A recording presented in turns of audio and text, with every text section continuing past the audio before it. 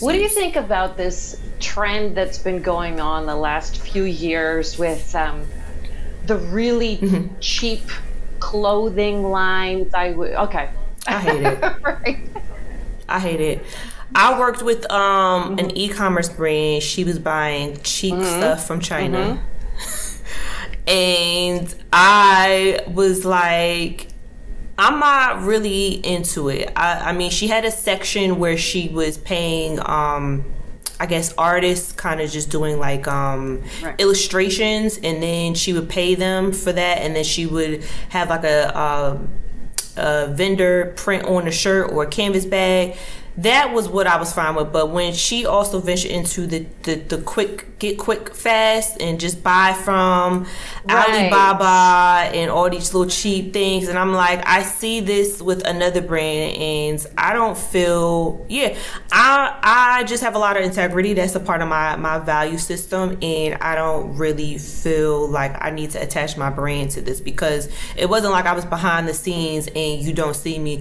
I was a part of the videos where it's like how to Tuesdays, where how do you wear this? So my face is in these broadcasts on Instagram, on Facebook, and stuff like that. But yeah, no, I don't like it. I mean, I'm not going to say that I wasn't a part of it. I was in my 20s. I was young. I was broke. I didn't know how to manage my money.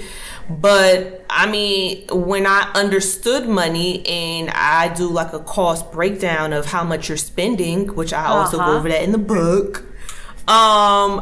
You're spending more money with the cheap stuff versus the expensive stuff. Everyone can complain like, oh, this shirt is like $80, but you're buying this $12 shirt. After like 2 washes, you're throwing it away. You're buying it again. 2 washes, you're throwing it away. Depending on how much you wear it, it's going to be over $80.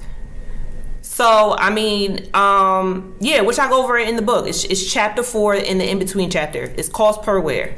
I know this thing like the back of my hand. So, I just go. When I see on Instagram, I could just see like, oh, they bought that from that vendor. Like, and then when you get up close, I can tell. And just forget it. Oh, you can forget about it. You can forget about it. When I look in the inseams, how sloppy it is, and how the fringes, it's just the fray. I have clothes. No.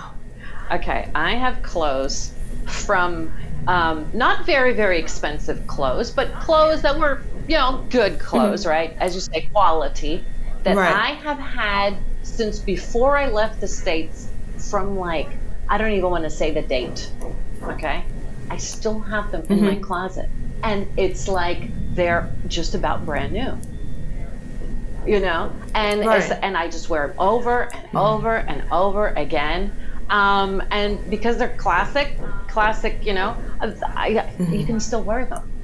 I mean, sometimes I'm like, I think you should go now. But then I feel so bad because they're good, they're good quality clothes. And then you get other stuff and it's like... quality clothes does not mean the name. It's the fabric content is what is all about, how much show life, and also your care afterwards. A lot of people don't realize like you have to like care for the clothes. Read the labels when you wash. Like some fabrics need to have cold water for a reason. What do you think about logos? It depends on the person. I'm not into big gaudy stuff. I like colors, textures, and like I'm into accessories, so I don't like too much clash going on. I am a bald woman, so big gaudy accessories like this or earrings is my thing, and then like bright colors. So color blocking, color textures, and accessories.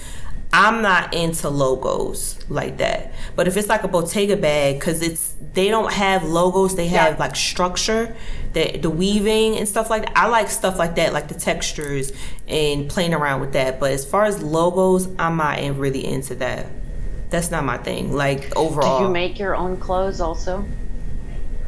Oh my! I do. I started doing it. I started picking that back up during the pandemic because I had nothing to do. For the first 8 months, I was fine, but then I'm like, all right, what are we doing? My clientele started slowing down, and then like I started driving myself crazy. Yeah, I think I got my sewing stuff right here. Here, my Oh little yeah, pins. my mom used to have one of those. Oh my goodness. You just brought back some memories. Yeah, I started. Me. Yeah. Yeah, I started picking it back up, reworking thrift stuff. Yeah, I haven't. I've been in the stores because of clients, but like for me, I don't. Yeah, I don't. It's not suitable for me.